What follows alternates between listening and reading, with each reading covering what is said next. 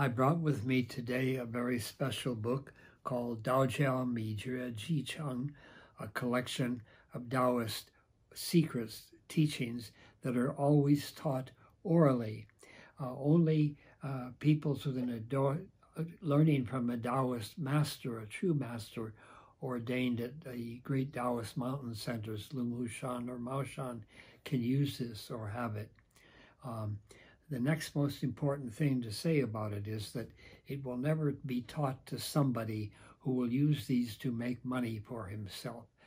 If it is necessary to take a stipend for support or in a burial, that's all right, but the Taoist must never use these secrets to make money for himself or his family.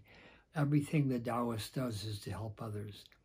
This first page I'm going to show you is page 33. That's what it looks like. And I'll read it very briefly on the top. It's in, after the actual title, it's in 4 lines. The first line gives what a grade 1 Taoist receives that he or she may be ordained. And this very first manual given to them is called Da Dun Jing, or the Gold Pavilion Manual.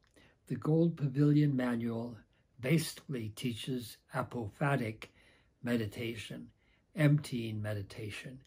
And even though it's called grade 1, everybody up to grade 5 must be given to it, but the one who may transmit it must be from the Lunghushan Daoist or the Maoshan Daoist Center, nowhere else.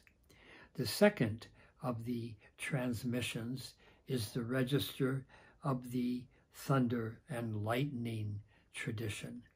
This is so special, and we'll give another second lecture on that itself, but it just summarizes it. It uses thunder and lightning from the heavens to purify myself of all desire to be holy even for myself, and so that after the thunder and lightning cleanses me, then I will only help other people, not help myself make money, but help other people find a way to live and to find food and to find happiness. And then the next one is called the grade 4 and 5 Zhengyi Mengwei. The Zhengyi Orthodox one list of manuals, rituals, and secrets that go with them. And these 3 systems are that which make you a grade 5, 4, 3, or 2. Nobody gets grade 1 unless you're the head of the order. Then the last line is what Taoists receive who haven't gone through all these things, but only are able to do the ritual, even if they cannot see the spirits or use the proper mudra or mantra. They are allowed to chant the text and help people.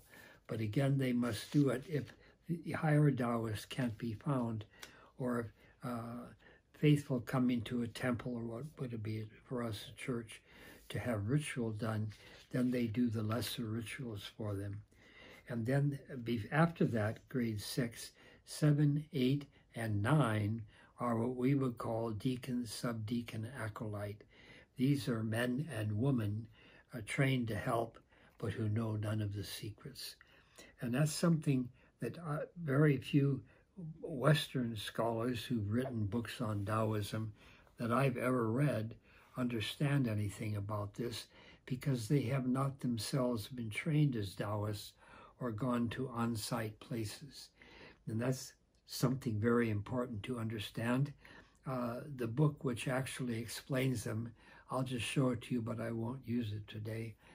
The Teachings of Taoist Master Zhuang, my master in Taiwan, uses this book and explains quite a few parts of it, but we'll do that at another time. Finally, I want to end my talk this morning on how and why this came to me. The present Celestial Master is the 65th Pope. 2 centuries ago, 2 centuries ago, 1861 and 1868, the 61st celestial master foresaw, the spirits told him, that a century from now a terrible atheist ruler of China would destroy Taoist books.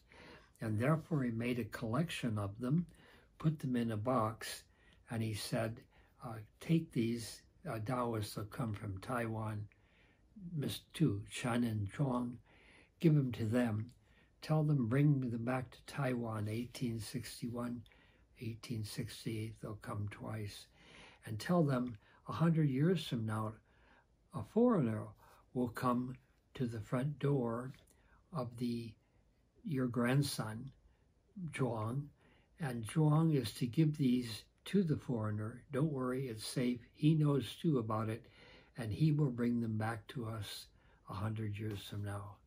And so that's exactly what happened. I was told to do it while living in Taiwan by a medium who also heard it from a spirit. I was to go to the front door of Taoist Master Zhuang, 8 in the morning, knock on the door, and he'd be waiting for me. So I did. I went December 2nd, 1968, 8 in the morning to Zhuang's family house in Hsinchu City, which is right behind the Chenghuang Temple, where I went every day. And of all things, he was waiting for me with his wife, with a breakfast, with these books.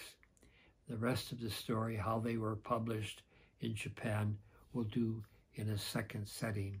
I just want to point out today that without this beautiful book, Daojiao Mijue Jicheng, or in Japanese, Dokyo Hiketsu Shusei, a collection of Taoist esoteric teachings, you are not either a real Taoist, nor do you understand what the reality of Taoist meditation and ritual is about. Thank you very much for listening today. I do have a quick question, Sure. Professor Saso. I just heard you liken the Taoist celestial master to the Catholic Pope. Yes. And then as you described the lower levels of ordination, such as a deacon or a layperson or things like that, people that would administer certain things to the people that would come for lesser rites, I noticed that you also used those Catholic terms instead of Taoist terms as you described those. And I wondered if you wanted to elaborate on that. Are there exact corollaries between Taoist practitioners and Catholic practitioners? That's a very excellent question. Let me take my glasses off as I answer it. The Taoist teachings, purification, then sacred image, emptying all images, going to the crucifixion of Jesus images, and then union is exactly the Ignatian prayer system, identical in structure to the Taoist system. So that's why you sort of interchangeably use those different terms, Yes. the Catholic and So the Taoist. I must give another talk showing that Okay. similarity, but today there's so much just in this. So recalling this, then I can give the second talk, the Taoist steps and their absolute similarity to, identity to, and any system, Sufi Kabbalah, going to an encounter with the transcendent Yahweh or Allah, that system must take those steps or it can't see it. And that will have another lecture again to explain that similarity. Thank you so much today. At this time, I'd like to encourage all of you viewers and practitioners of spiritual faith, if you have any questions for Professor Saso about these videos that we make, we encourage you highly to either reach out on Facebook or drop a comment here on YouTube, and we'll try to get to every single one. Thank you so much for watching. Thank you.